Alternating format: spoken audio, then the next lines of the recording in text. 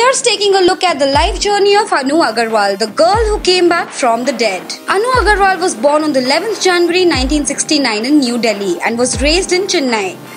She was a gold medalist in sociology from Delhi University. After a brief stint in modelling and DJing, she made her Bollywood debut with the musical blockbuster Aashiqui opposite Rahul Roy, following which she was much in demand. Aashiqui was the biggest turning point of her life. In 1999, when she was returning from a party, she had a near-fatal accident in Mumbai and was treated at Breach Candy Hospital to recuperate after a 29-day coma. Anu didn't remember what exactly happened that night. She also lost her memory after this incident.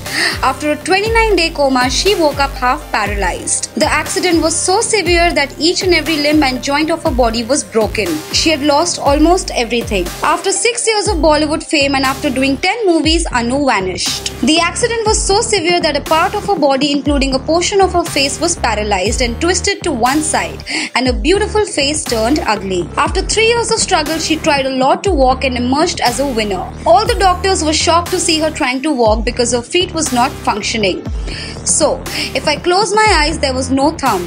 I had no first finger, no second finger, no third finger, no fourth finger, no tiny smallest finger. And I had no nails. I did not even have a palm. I did not feel the skin on top of my palm. I had no skin even above the palm. My wrist was decapitated.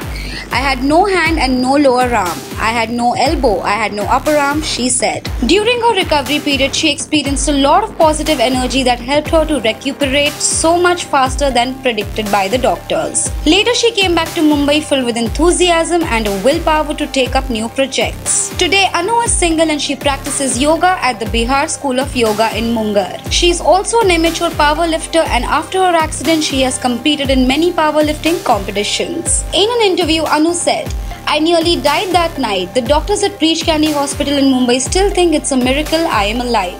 I like to tell you about the love I discovered through a ruptured body, a brain bleed, and several incisions of needles and sutures made with surgical thread tight. Anu Aggarwal unveiled her autobiography, The Unusual Memoir of a Girl Who Came Back from the Dead. Finally, guys, hooray! A never say die story, bigger than a Bollywood blockbuster. My Unpredictable Life will be out in stores next month.